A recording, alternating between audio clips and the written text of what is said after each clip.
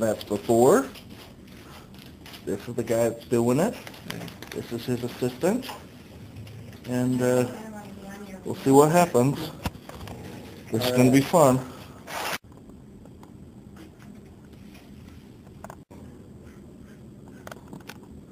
Here on out. That was not fun. It's just prep well, big square all around here, and we'll just lay prep all the way down here. You don't have to go circumferential, but down the bottom. We'll lay a towel on the underside, and then just then I can just triangle. Okay. Getting a shot of Novocaine at the dentist was much nicer than that was. Good freaking heck.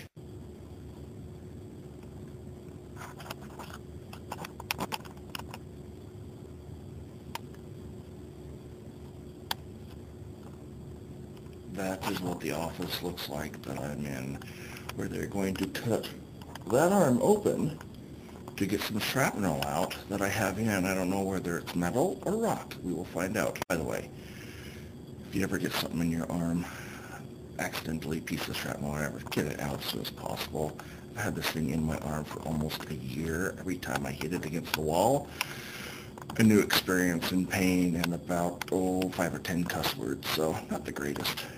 Well, it's been probably, let's say, maybe 2-3 minutes, maybe 4 or 5 since they left, and my arm is becoming numb, and I have to drive 2 places still in Logan with a stick shift car, so it'll be interesting if I can actually feel the shift knob on the gear shifter to actually drive up and down, so it'll be interesting, and I'll let you know a little later.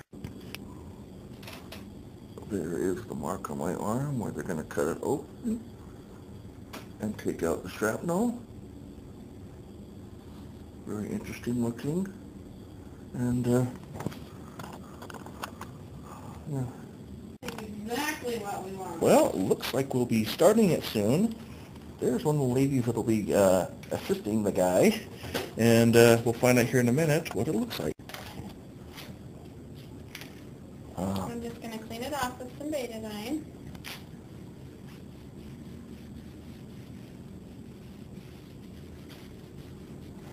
Make sure it doesn't get infected. That's right.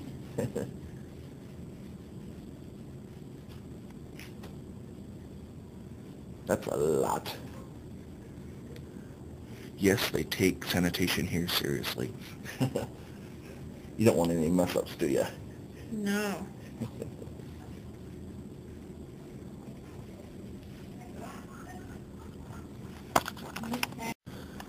This is pre-pulling it out. My hand's a little shaky because I'm a little nervous. I think most people would be.